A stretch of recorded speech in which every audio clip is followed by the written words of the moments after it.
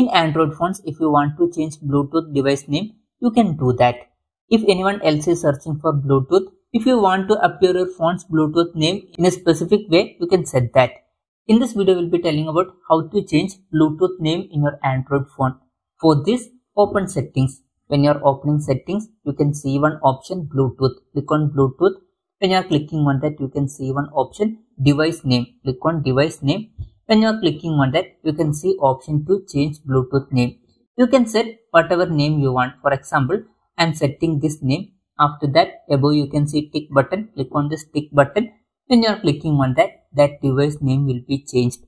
After that, if anyone is scanning for Bluetooth device, your phone's Bluetooth will be shown in this name. So this way you can easily change Bluetooth device name in your Android phone. Hope this video was helpful for you. If you find it helpful, consider subscribing. See you in the next video.